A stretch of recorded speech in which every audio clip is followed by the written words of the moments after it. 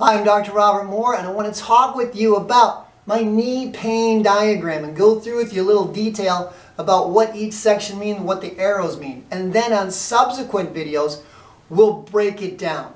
But you can see the top talks about trauma, thought, and toxin. Those are the three stressors that affect you. Traumas, physical traumas. Then emotional traumas, thoughts, stress, high stress periods. It changes everything in your body. Toxins. All of these poisons, traumas, thoughts, and toxins will affect every aspect of this diagram. So let's get into the diagram.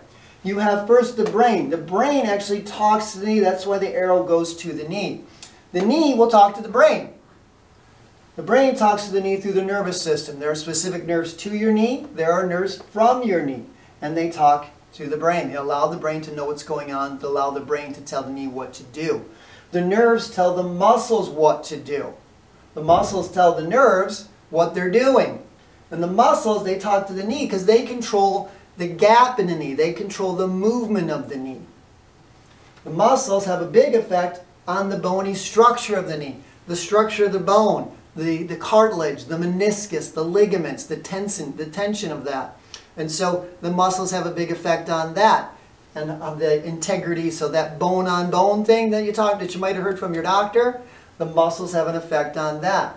And then other body parts, they affect the knee. Your hip will affect your knee. Your ankle, your arm, your shoulder will have an effect on your knee because everything matters when it comes to the 5,000 steps you're going to take today. And then there's also your gut. This is one that's probably very surprising to people.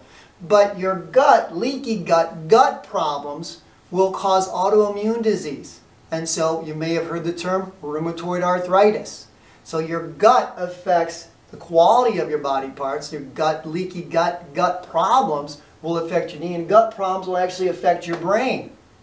And your brain talks to your gut. So if you have a gut problem, that'll affect your brain, which affects your knee, which affects your nerves and the muscles and the bony structure of the body parts. So they all work together. That's why there's a big circle of nerves talking to each other. But directly to and from the knee is your brain and your nervous system.